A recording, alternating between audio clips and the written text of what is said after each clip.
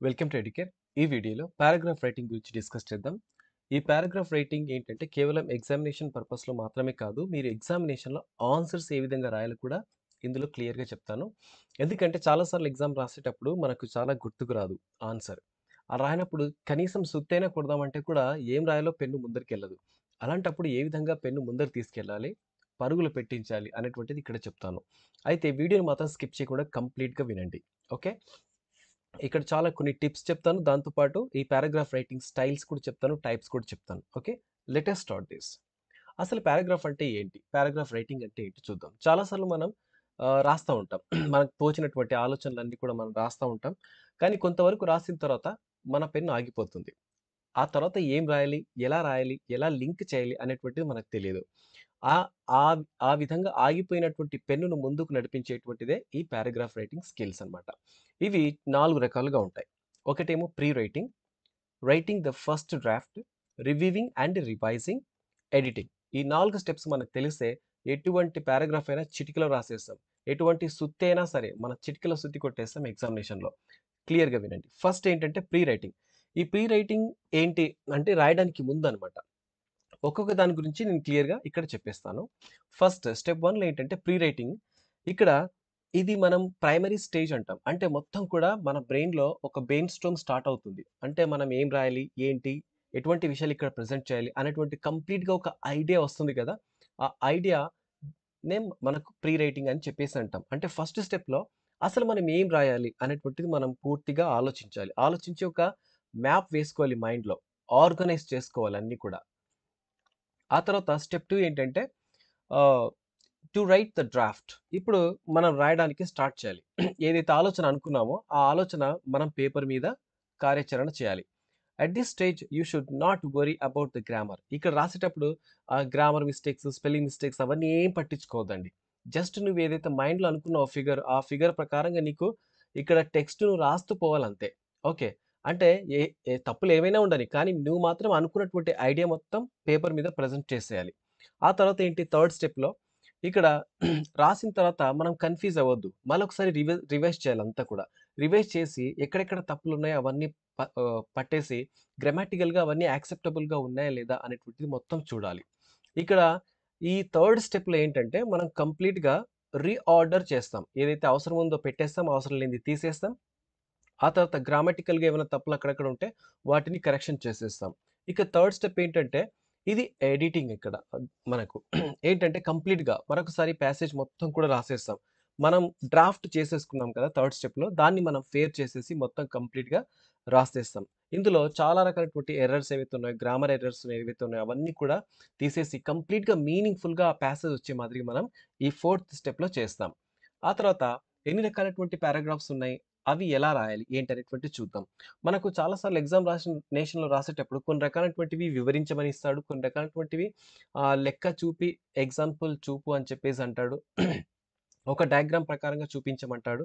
ఇక ఎన్ని రకాలైనా అడగొచ్చు. చాలా రకాలున్నాయి. జనరల్‌గా ఒకటి ప్రత్యేకంగా అని చెప్పేసి లేదు. చాలా రకాలుగా పారాగ్రాఫ్స్ ఉన్నాయి. వాటి అవసరాన్ని బట్టి.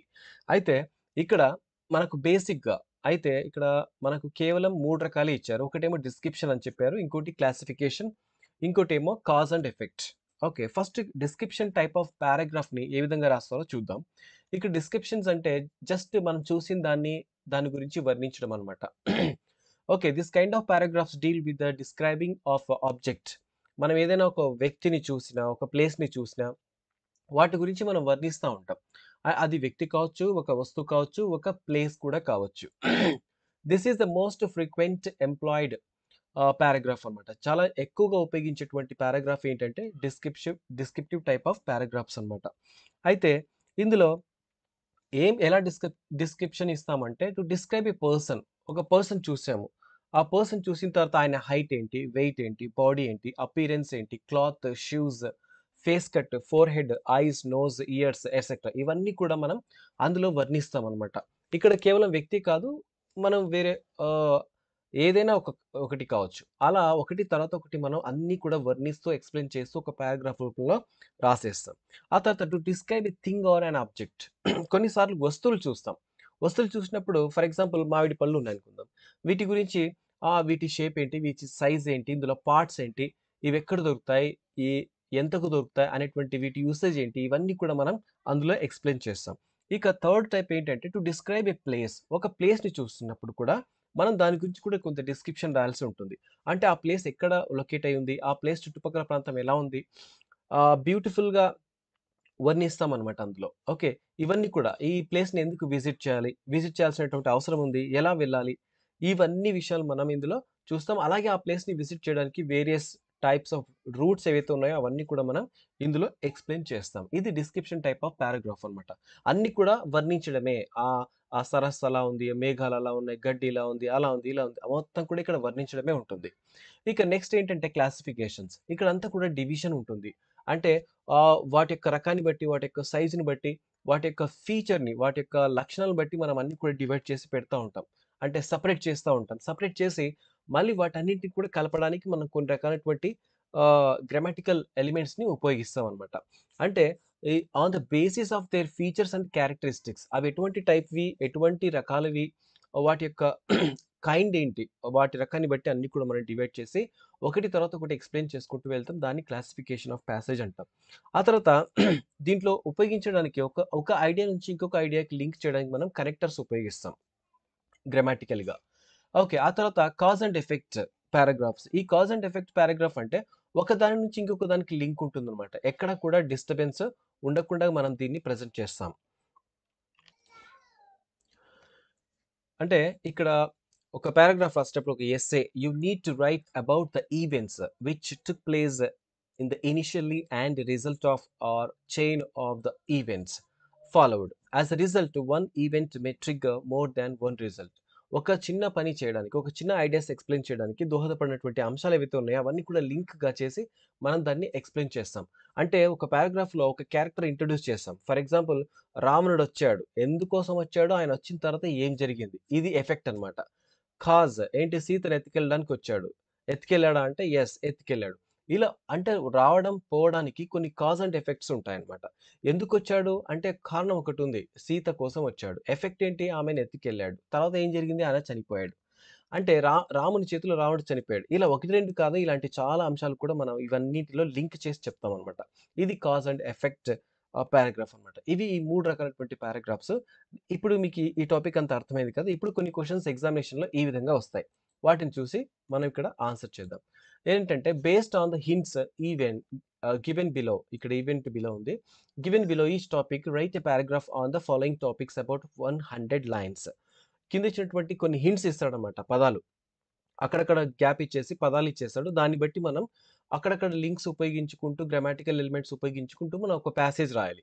ఎలా రాయాలి అంటే ఎగ్జామినేషన్‌లో మెయిన్‌గా మీకు కావాల్సింది ఇదే అనమాట. అంటే ఈ టాపిక్స్ మీదనే అడుగుతాడనమాట. పర్సనల్ ఒక హాబీస్ మీద ఒక పారాగ్రాఫ్ రాయమని చెప్పేసి అంటాడు.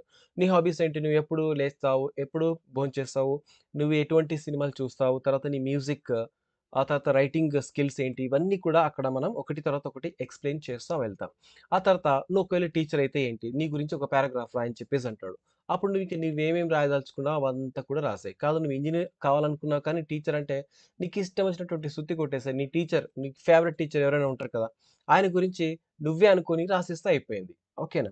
ఆ తర్వాత మై ఫేవరెట్ బుక్. నీకిష్టమైనటువంటి బుక్ ఏది? దాని గురించి రాయంటే, దాని గురించి మొత్తం కూడా నువ్వు ఎక్స్‌ప్లెయిన్ చేస్తూ ఒక పారాగ్రాఫ్ రూపంలో రాసేయాలి. అది కూడా ఎలా అంటే మంచి మంచి పదాలు ఉపయోగించుకుంటూ, పారాగ్రాఫ్స్‌గా డివైడ్ చేసుకుంటూ, లెంగ్తీగా చేసుకుంటూ మనం ఒక పారాగ్రాఫ్‌ని ఒక పేజీ, 2.5 పేజీలో మొత్తం మనం ప్రెజెంట్ చేసామనుకోండి లాంగ్ క్వెషన్స్‌కి మాక్సిమం మార్క్స్ మనకు పడతాయన్నమాట.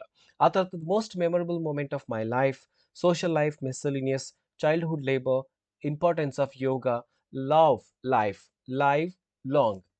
ఈ టాపిక్స్ మీద మీకు ఎగ్జామినేషన్‌లో అడిగేటువంటి అవకాశం ఉంటుంది. నాకు తెలిసి మీకు అర్థమైందనుకుంటాను. ఇప్పుడైనా లైక్ చేయండి. ఓకే. ఇంకోటి సబ్స్క్రైబ్ చేయండి అని అడుగుతాను. ఎందుకు అడుగుతానంటే, ఒకవేళ మీరు సబ్స్క్రైబ్ చేశారనుకోండి, మీ డిగ్రీ ఫస్ట్ ఇయర్‌లో మీరు సబ్స్క్రైబ్ చేస్తే, మీ డిగ్రీ ఫైనల్ ఇయర్ దాకా మీకు కావాల్సినటువంటి మెటీరియల్, మీకొచ్చినటువంటి డౌట్స్, ఎగ్జామినేషన్ అప్డేట్స్ ఇవన్నీ కూడా ఎడ్యుకేట్ మీకు అందిస్తుంది. దాంతో పాటు మీకు ఏ లెసన్ కావాలన్నా కూడా సమ్మరీస్, తెలుగు, ఇంగ్లీష్ సమ్మరీస్, మిగతా ఆప్షనల్ సబ్జెక్ట్స్ ఇంపార్టెంట్ క్వెషన్స్ కూడా ఇస్తుంది కాబట్టి, అన్ని ప్రయోజనాలున్నాయి మీరు సబ్స్క్రైబ్ చేసి నోటిఫికేషన్ ఆన్ చేసుకుంటే. ఇక ఇప్పుడు మీరే డిసైడ్ చేసుకోండి. చేస్తారా? చేయరా? Okay. Thanks for watching this video.